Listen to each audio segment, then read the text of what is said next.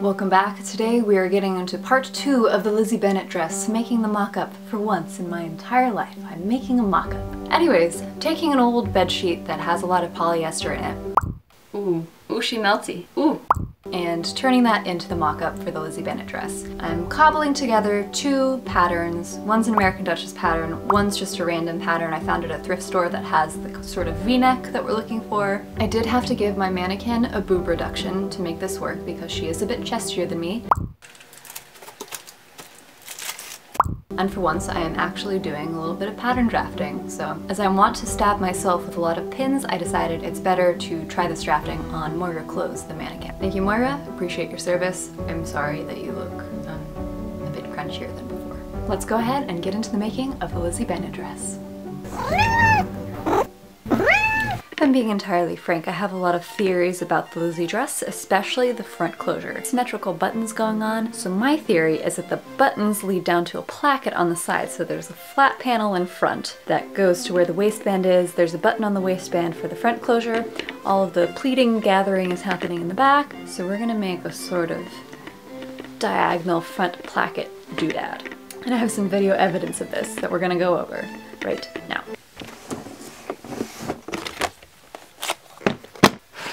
So in this scene you can see some pretty good shots of the gathering at the back of the dress. Initially I thought they were pleats, but after some tests I do believe it's gathers.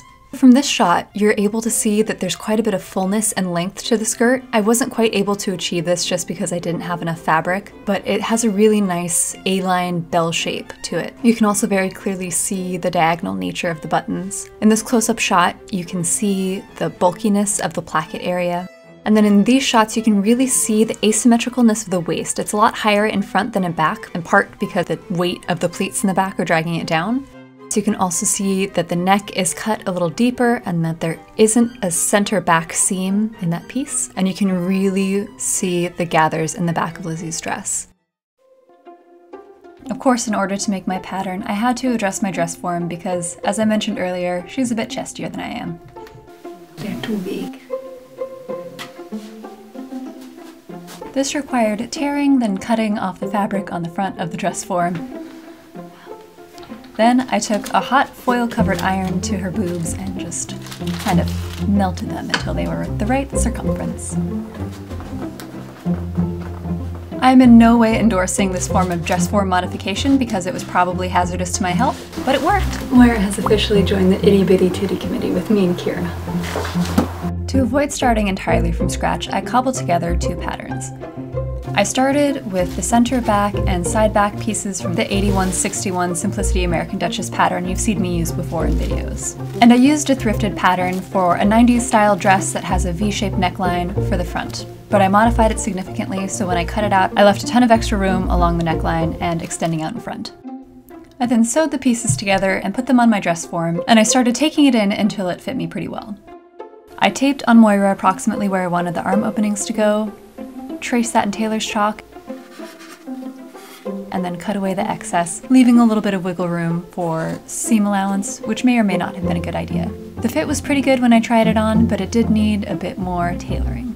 I want to apologize for going full Gremlin mode and dressing like that tall burglar from Home Alone in the majority of this video. Sometimes winter hits you like a freight train. Here's the mock-up of the front closure. A lot of the Lizzie dresses have side closures that they get in and out of.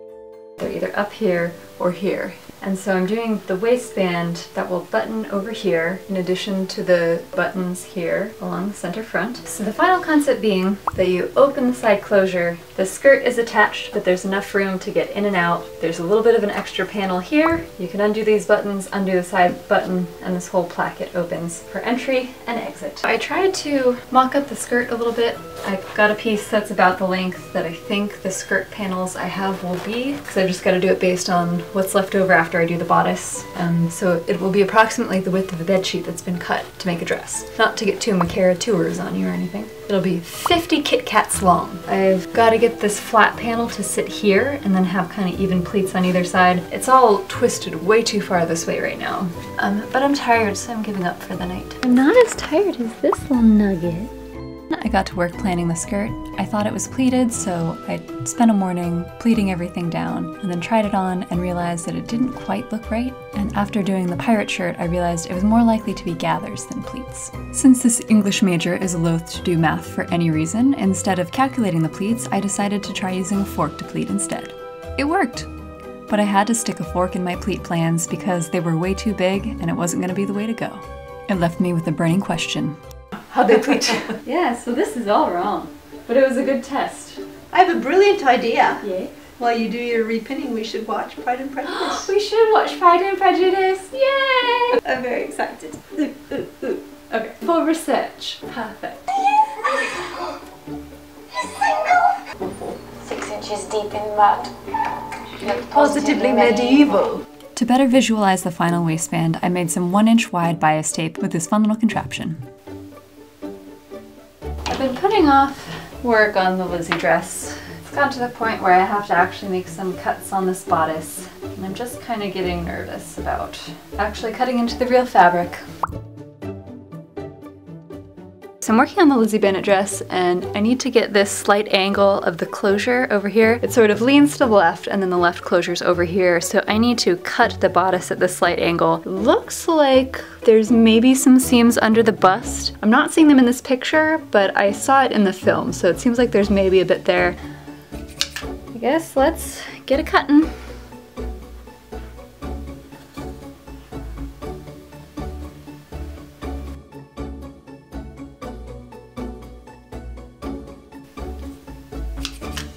Sir, excuse me, I need to try that on and you're attacking it. I mean, this is like barely held together with pins. Probably gonna stab myself a ton. Ah, pins. Don't judge me. Don't you dare judge me. That's pretty good. I mean, it's definitely not perfect. The back's pretty good. This is at too much of an angle. This needs to come over more. And I need more volume under here. That's pretty good though.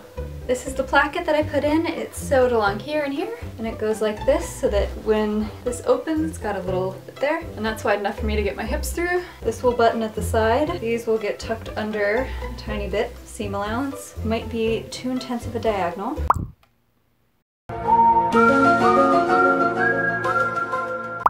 There's just a lot wrong with this still. There should be pleat city central. Well, okay, we're getting there. I went back and refined the plan a little bit, and Julian was wild about it. Oh no! No, no, not in the dress. Move that out of the way. What you doing? This is the placket. 9-inch front panel goes from here to here. Front seams here. Everything is gathered into the waistband from here around. We have the placket.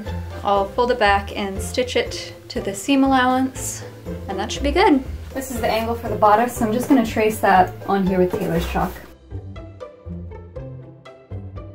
I realized a lot of my fit problems were because my waistband wasn't long enough since I had just cut it to an arbitrary measurement, so I made it a bit longer, and that solved the problems. And my plan was to take my bias tape and stitch the top half to the bodice, the bottom half to the skirt. With the top and skirt stitched to the bias tape, I planned to whip the inside lining to the bottom edge of the bias tape on the inside for extra support. So this is the top, this is the waistband. It will come over and button on the left side. I probably need to make this less long because it's supposed to button about here. Maybe that's okay, but I need this bit to overlap, so this probably needs to come to here. It's working, looks pretty good. After that bodice fitting, I realized that I still needed to cut out a deep scoop in the back of the neckline.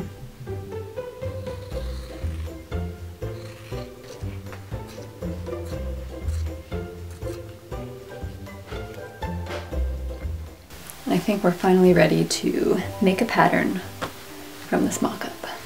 At this stage, I had run 2 gather stitches in the back of the dress in lieu of pleats, and I think it works so much better. I was really awkward modeling for whatever reason. The dress looked as close as it was going to get to the real thing, and all that was left was to cut it out of my fashion fabric. Naturally, I was gripped by an intense panic that I had to dance away. Thanks so much for watching. I hope you enjoyed. If you did, go ahead and give this video a like and subscribe because there's going to be more excitement in the new year. And Julian and I would absolutely appreciate it. Thanks so much for watching, and in the meantime, keep making.